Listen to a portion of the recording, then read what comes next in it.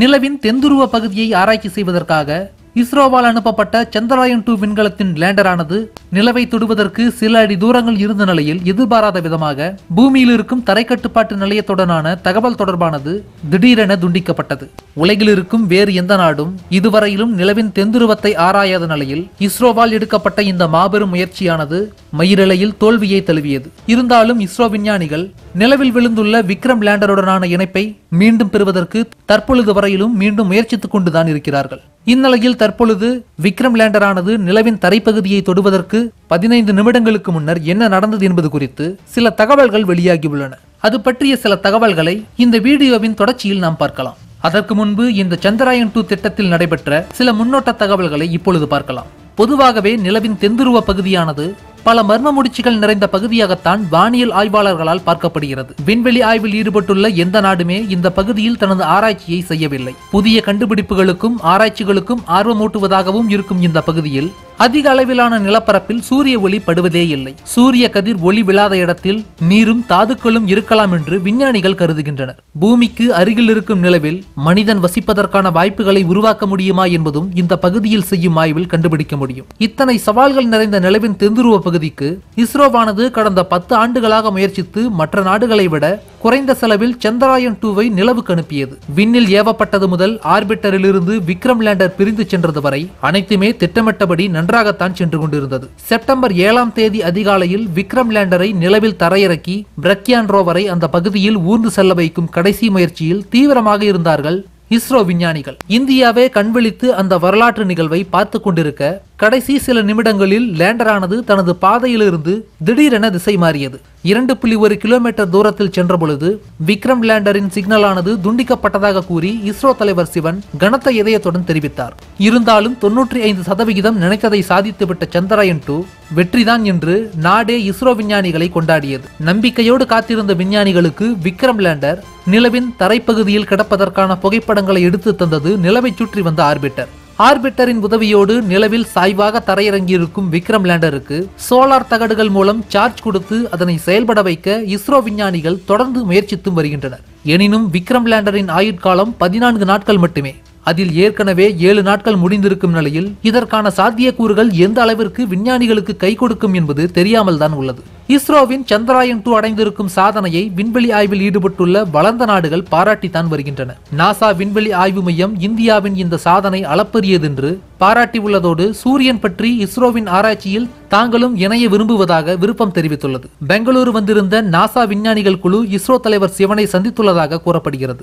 இஸ்ரோவிடம் சம்மதம் பெற்று நாசா விக்ரம் லேண்டரை செயல்பட வைக்கும் பணியில் இணைந்துள்ளது. விக்ரம் லேண்டர் தரையிறங்குவதற்கு முன்னர் மற்றும் பின்னர் எடுக்கப்பட்ட புகைப்படங்களை அவை பகிர்ந்து கொள்வதாக தெரிவித்துள்ளன. கலிபோர்னியா, ஸ்பெயின் மற்றும் ஆஸ்திரேலியா ஆகிய 3 இடங்களில் உள்ள ஆய்வு நிலையங்களில் இருந்து ரேடியோ அதிர்வெண்கள் மூலம் விக்ரம் லேண்டருக்கு ஹலோ விக்ரம் என்ற செய்தியை நாசாவானது தொடர்ந்து அனுப்பி வருகிறது. நாசாவுக்கு சொந்தமான லேசர் ரிஃப்ளெக்டர் என்ற கருவியானது விக்ரம் லேண்டரில் பொருத்தப்பட்டிருக்கிறது. இதனால் ஹலோ செய்திக்கு விக்ரம் லேண்டரில் இருந்து பதில் வருமா என்று நாசா விஞ்ஞானிகள் காத்திருக்கிறார்கள். இதனிடையேதான் விக்ரம் லேண்டர் 2.1 கிலோமீட்டர் தொலைவில் நிலவில் தாறுமாறாக தரையிறங்கவில்லை என்றும் வெறும் 300 மீட்டர் தூரத்தில் தான் ஹார்ட் லேண்டிங் ஆகியுள்ளதாக உறுதிப்படுத்தப்படாத சில தகவல்களும் கூட வெளிவந்து கொண்டிருக்கின்றன. இந்நிலையில் இஸ்ரோ விஞ்ஞானிகளிடம் எதிர்கால திட்டங்களில் கவனம் செலுத்துங்கள் என்று அதன் தலைவர் சிவன் அறிவுரை கூறியிருக்கிறார். மூத்த விஞ்ஞானி ஒருவர் இது தொடர்பாக அளித்துள்ள பேட்டியில், எங்கள் சேர்மன் சிவன் எங்களிடம் பேசினார். ஆர்பிட்டர் சயின்ஸில் சந்திராயன் 2 100% வெற்றியடைந்துள்ளது. லேண்டிங் டெக்னாலஜியில் 95% வெற்றியடைந்துள்ளோம். அதே போல சாஃப்ட் லேண்டிங்கிற்கு பதிலாக ஹார்ட் லேண்டிங் செய்துள்ளோம். எனவே கவலைப்படுவதற்கு பதிலாக எதிர்கால திட்டங்களில் கவனம் செலுத்துங்கள் என்று சிவன் அறிவுறுத்தியதாக விஞ்ஞானி ஒருவர் குறிப்பிட்டுள்ளார். மேலும் விக்ரம் லேண்டரானது நிலவில் தரையிறங்க முற்பட்ட அந்த 15 நிமிடங்களில் சரியாக என்ன நடந்தது என்பது குறித்து ஒரு சில முக்கியமான தகவல்களானது தற்பொழுது வெளியாகியுள்ளது. அதனை பற்றி இப்பொழுது பார்க்கலாம். அதாவது அந்த 15 நிமிடங்களில் முதல் 10 நிமிடங்கள் விக்ரம் லேண்டரானது சரியான வேகத்தில் தான் நிலவை நோக்கி தரையிறக்கப்பட்டிருக்கிறது.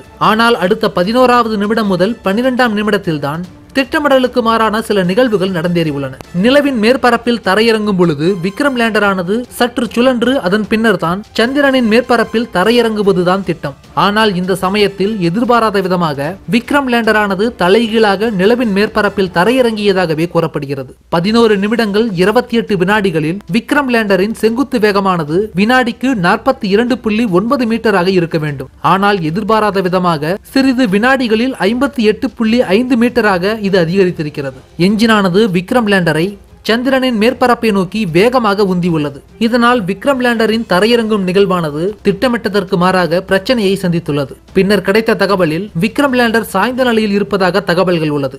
லேண்டரின் உள்ளே இருந்த ரோவரின் நிலை என்பது இன்று வரையிலும் தெரியவில்லை. தற்பொழுது இஸ்ரோ விஞ்ஞானிகள் லேண்டருடன் தொடர்பை ஏற்படுத்த முயற்சி மேற்கொண்டு வரும் நிலையில் அம்முயற்சியானது வெற்றியடைந்தால் மட்டுமே லேண்டர் எந்த நிலையில் உள்ளது, உள்ளே இருக்கும் ரோவரானது எந்த விதமான நிலையில் உள்ளது என்பது பற்றி தெரிய வரும். இந்த சூழ்நிலையில் தான் லேண்டரை கண்டுபிடிக்க அமெரிக்க விண்வெளி ஆராய்ச்சி மையமான நாசா இந்தியாவிற்கு உதவி செய்வதாக அறிவித்து நேற்று முதல் இதற்கான பணியையும் தொடங்கியுள்ளது. கடந்த 2009ஆம் ஆண்டு நாசாவானது நிலவுக்கு அனுப்பிய ஆர்பிட்டர் நிலவை சுற்றிதான் வருகின்றது. அடுத்த சில தினங்களில் நாசாவின் இந்த ஆர்பிட்டரானது விக்ரம் லேண்டர் இருக்கும் பகுதிக்கு செல்ல இருப்பதால் விக்ரம் லேண்டர் குறித்த புகைப்படங்களை எடுத்து நாசாவிற்கு அனுப்பும் என்றும் தெரிவிக்கப்பட்டுள்ளது. நாசா எடுத்த இப்புகைப்படங்கள் இஸ்ரோவிற்கு அனுப்பப்பட்ட பின்னர் இந்த புகைப்படங்களை வைத்து லேண்டரின் நிலை என்ன என்பதை தெரிந்து கொள்ள முடியும். விக்ரம் லேண்டர் 14 நாட்கள் மட்டுமே உயிர்ப்புடன் இருக்கும். ஏற்கனவே இதில் 7 நாட்கள் முடிவடைந்துவிட்ட நிலையில் இன்னும் 7 நாட்களுக்குள் லேண்டரிடமிருந்து சிக்னல் கிடைக்க வேண்டும். நாசாவுக்கு சொந்தமான அந்த நிலவை சுற்றி வரும் ஆர்பிட்டரின் பெயர் மூன் ஆர்பிட்டர். இதில் நாசாவானது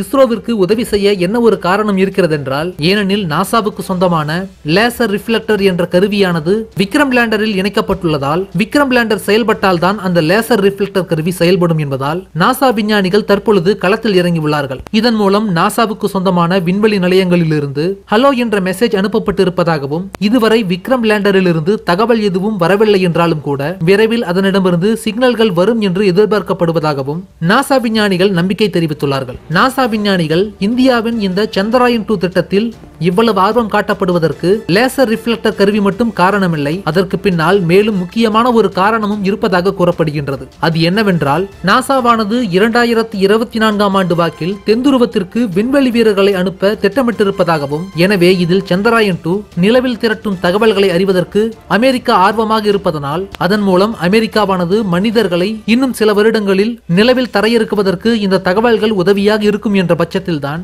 நாசாவானது தற்பொழுது இஸ்ரோவிற்கு உதவக்கூடிய முனைப்பில் இருக்கிறது. இதுதான் நாசாவானது இஸ்ரோவிற்கு உதவுவதற்கு ஒரு பின்னணி காரணம் என்றும் குறிப்பிடப்படுகிறது. இஸ்ரோவை பொறுத்தவரையிலும் நிலவை ஆராயும் இந்திய விண்வெளி ஆராய்ச்சி நிறுவனத்தின் முயற்சியில் இந்த விக்ரம் லேண்டரானது சற்று வேகமாக விடுபட்டு நிலவின் தரையில் சாய்ந்ததுடன் தகவல் தொடர்பை இழந்திருந்தாலும் மற்றபடி நிலவை ஆராயும் முயற்சி வெற்றிகரமாகத்தான் தொடர்ந்து கொண்டிருக்கிறது. அதுவும் மற்ற வளர்ந்த நாடுகளுடன் ஒப்பிடுகையில் இந்தியாவின் இஸ்ரோவானது மேற்கொண்ட இம்முயற்சியானது மிக குறைந்த பொருட்செலவில் மாபெரும் ஒரு சாதனையை நிகழ்த்தி காட்டியிருப்பதால் உலகின் முன்னணி விண்வெளி ஆராய்ச்சி நிறுவனமான நாசாவே இதனை கண்டு ஆச்சரியத்தில் தான் மூழ்கி போயுள்ளது. மற்றபடி விக்ரம் லேண்டரிலிருந்து சமிக்ஞைகள் பெறுவது கூட சாத்தியம்தான் என்ற நம்பிக்கை விஞ்ஞானிகள் மத்தியில் தற்பொழுது வலுப்பெற்றுக் கொண்டுதான் உள்ளது. மேலும் நிலவில் தரையிறங்கு களத்தை இறக்கும் வேலையை இஸ்ரோவும் முதன்முறையாக இப்பொழுதுதான் மேற்கொண்டுள்ளது. நிலவில் ஆய்வு கருவியை தரையிறக்க பல நாடுகள் 38 முறை முயன்று அதில் பாதி அளவில் தான் வென்றுள்ளன என்பதை நாம் கவனத்தில் கொள்ள வேண்டும். ஆனால் இஸ்ரோ மேற்கொண்ட இம்முயற்சியில் எங்கே பிசகியது என்று விஞ்ஞானிகள் நிச்சயம் கண்டுபிடித்து அதனை அடுத்த முறை சரி செய்து விடுவார்கள் என்பதால் பெரிதாக நாம் கவலைப்பட ஏதுமில்லை. நிலவின் தரையிலிருந்து 35 கிலோமீட்டர் உயரத்திலிருந்து மணிக்கு 6000 கிலோமீட்டர் வேகத்தில் விடுவிக்கப்பட்ட விக்ரம் லேண்டரானது படிப்படியாக வேகம் குறைக்கப்பட்டு தரைக்கு அருகே கொண்டு செல்லப்பட்டது. இன்னும் 2 கிலோமீட்டர்களே இருந்த நிலையில்தான் அந்த தகவல் தொடர்பை அது இழந்துள்ளது. விக்ரம் லேண்டர் தரையிறங்குவதும் பிரக்யான் என்ற ரோவர் மூலம் நிலவின் மேற்பரப்பை 14 நாட்களுக்கு ஆய்வு செய்வதும் தான் சந்திராயன் 2 சோதனையின் முக்கிய நோக்கங்கள். எனவே முழு முயற்சியுமே தோற்றுவிட்டதாக கருதுவது தவறு. 90% முதல் 95% வரையில் இச்சோதனையை வெற்றியே கண்டுள்ளது என்பதுதான் உண்மை. நிலவை சுற்றி வரும் ஆர்பிட்டரானது தற்பொழுது வரையிலும் நல்ல நிலையில் தான் செயல்பட்டுக் கொண்டிருக்கிறது. அது அடுத்த 7 ஆண்டுகளுக்கு தனது பணிகளை செவ்வனே செய்து கொண்டிருக்கும். மிக துல்லியமாக புகைப்படங்களை அது எடுத்து பூமிக்கு அனுப்பி கொண்டேதான் இருக்கும். நிலவின் மேற்பரப்பு எப்படி இருக்கிறது, என்னென்ன மாறுதல்களுக்கு அது உள்ளாகிறது, நிலவில் கனிமங்கள் உள்ள இடங்கள் எவை, நிலவு எப்படி உருவாகி இருக்கும், நிலவின் துருவ பகுதிகளில் தண்ணீர் உறைந்து காணப்படும் காணப்படுகிறதா என்றெல்லாம் அது ஆராய்ந்து அனுப்பும் புகைப்படங்கள் நமக்கு உதவும்.